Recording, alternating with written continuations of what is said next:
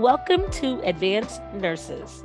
We connect with nurses who inspire other nurses by sharing their experiences. And so we're able to bring that information to you. Hi, I'm the educational consultant at Advanced Nurses at ACD for N. And so today I just thought about something as I was in a session this weekend with someone who's interested in entering the healthcare. And I started to discuss medical coding to this individual. And they said, "Oh, I'd like to learn more." So I said, "Well, I would like to specifically teach you about risk adjustment.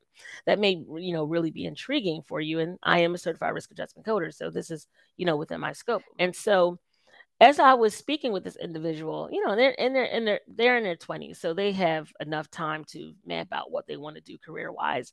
I thought about, how as you get older, and you have to make those decisions about what you want to do with the rest of your career, why it's so important to actually have a plan that spans out 10, 20 years. So many nurses, when I approach them and I ask them, especially if a nurse is saying to me, "I just don't feel like, I'm gaining any new skills in my job. I kind of feel like, this is not really something I don't know how long I'm going to be able to do this." I think about how I felt, before I sought after, someone who could mentor me and train me in medical coding. And, it's nursing is a very rewarding field because there's ways that you help individuals that you have made an impact on their life. But nursing can also be the type of industry that sometimes, depending on how long you're working at your job, sometimes things can become so repetitive and you almost feel a sense of, what am I doing? Am I going to be able to do this till I'm 70? So a lot of nurses you see, they kind of retire from the floor and they go into education because it allows them to kind of slow down a bit, or at least change, gears. Like they kind of switch their mind into a different avenue, something that's less labor intensive. And so I was thinking about medical coding because I thought to myself, well, medical coding is an area where you can continue to expand and grow. If you decided that you wanted to gain more certifications, or you wanted to gain more exposure to other areas of health information management, this is the perfect area to do it because within this area of healthcare, health information management is a space where you will always learn for your peers. You will always learn from your networking events when you're gaining your CUs. You will always learn from your chapter meetings. There will always be opportunities for you to meet with your chapter and meet with other people within health information management. And as a nurse, you actually have so much more to pour into um, the conversations, or you know uh, even doing presentations. I know I did a presentation for my chapter, and a lot of this has to do with the fact that there's so much of your knowledge as a healthcare professional that complements what HIM professionals know. So these individuals are coming from a different mindset, but when you work together, it enhances that learning experience. So the educational opportunities within HIM, it's so rich, and it reminds me sometimes of when nurses become entrepreneurs, which is another great thing about HIM. Once you become certified, that's something you can work for yourself, right? You can get an EIN number and work for yourself because those certifications and the knowledge and the maintenance of those certifications, for the most part, they're usually yours, right? There's some employers that will pay for them, but for the most part, most people have to obtain those certifications prior to working. So you can get a lot of skills and gain a lot of skills by working for someone. But after some time, if you say, you know what, I think I could take this show on the road, I think I could be more impactful working across many different clients, or maybe you want to work within different states. You might have a lot more impact within HIM because you want to kind of expand your service. You can do so, because those certifications, for the most part, those are all yours, right? Your CUs are yours. In some cases, of course, you may have an employer that reimburses you for the credentials and for the CUs. And maybe there may be, I guess, maybe some contractual agreement. I don't know. I've never signed such a thing before. that because they paid for something, I can only use it with them. Recently, I went through a project management program, and my employer did pay for it, but I never thought that I was obligated only to use those skills for my employer. So for me, it was just something I put in my toolkit. So I'm saying all this to say, if you are interested in HIM for either reasons of planning out your future, what you want to do, I guess as you get closer to your retirement age or retirement ages, so like you're really thinking far ahead, or if you just need to shift a bit within healthcare, in a way where you're not just doing so much patient facing, it's not as labor intensive, but you're more so kind of using your brain, right? You're doing a little bit more critical thinking, you're applying new knowledge, of course, because ICD-10 codes is not something anyone, there's no part of nursing that's just casually teaching this. Even in nursing informatics, they're not teaching ICD-10 codes, right? So my encouragement is that as a nurse, if you're interested in transitioning anywhere in healthcare, I would probably say this is an area to start. And I would probably encourage that you do so early on, because even if you're planning to, let's say if you have an abrupt departure from a job, right?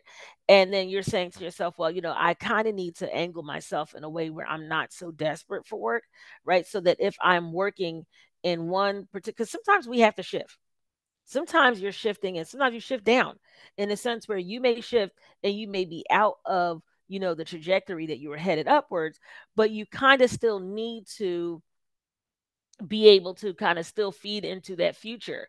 This is a great opportunity here. So think about it this way. So say if you have your job, you're in your dream job, something happens, right? You have somebody that you just management you can't work with, or you have a coworker who, has gone from being a friend to toxic enemy, right? So that you have a work environment where you have to remove yourself from that environment. There's no opportunities for growth. They lay you off.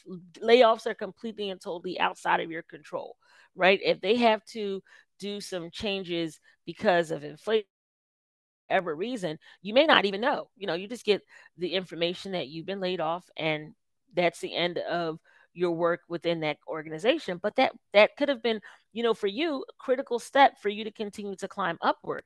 So how do you sow seeds into your future, even if you wind up having to shortly after a year or 2 or 3 years working for a company, become laid off and now you're unemployed?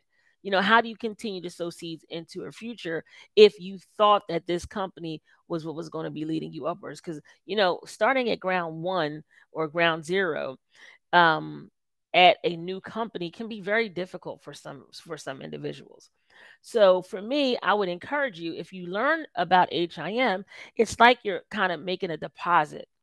You're kind of depositing in your future. And so as you're making those deposits into your future, you are working in a capacity, especially as nurses within healthcare, that while you may be providing direct patient care, and maybe your role does not necessarily involve HIM, because you're learning about HIM, you're learning about the connection between the work that you're doing. So you understand, okay, this information is going to be used this way. Oh, okay. So if we start collecting this information, it's going to help do this thing over here. And so then you are able to add more value to that organization, because now when opportunities do arise, you are not in the dark about what that role looks like or what they need that person to do. See, another thing, and I said this before in a previous video about adding value. When you think about adding value to an organization, you always have to think about what are the things in your toolkit that comes with you when they bring you on, right? What are the things that's in your toolkit that you can use to enhance um, an organization? Some people, it's their personality.